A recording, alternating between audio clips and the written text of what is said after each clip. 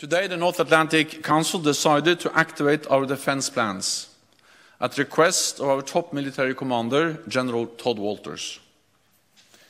This is a prudent and defensive step to protect and shield allied nations during this crisis.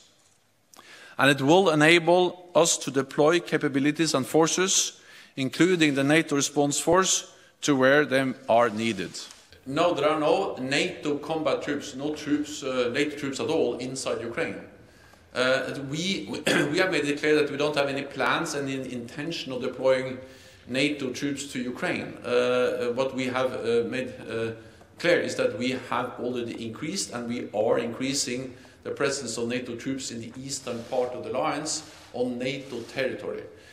This is a deliberate, cold-blooded and long-planned invasion. Russia is using force to try to rewrite history and deny Ukraine its free and independent path. NATO allies condemn Russia's invasion of Ukraine in the strongest possible terms. It is a blatant violation of international law, an act of aggression against a sovereign, independent and peaceful country.